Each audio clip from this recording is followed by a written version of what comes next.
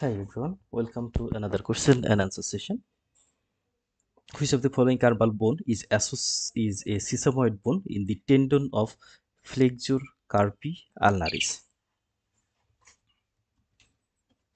So we have to find out the sesamoid bone, which is one of the carpal bones, and it located at the side of the flexor carpi ulnaris tendon. So first of all, we have to know about the carpal bones. We know there are 8 carpal bones. We have to find out a carpal bone which is sesamoid and which is located at the flexor carpi ulnaris tendon. So here are the options. The options are triculator, lunate, pisiform, escapoid, and capitate.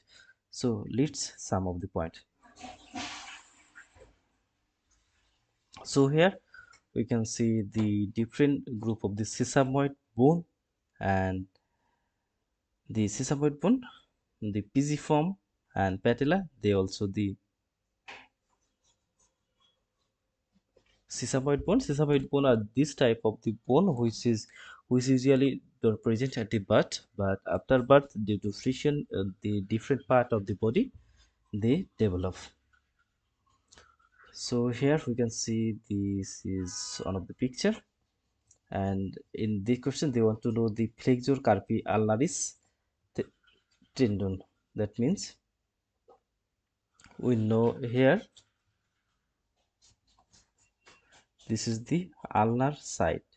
So there is a sesamoid bone. We have to find out the ulnar side sesamoid bone, and we know the ulnar side bones are the terminal carpal bones are pisiform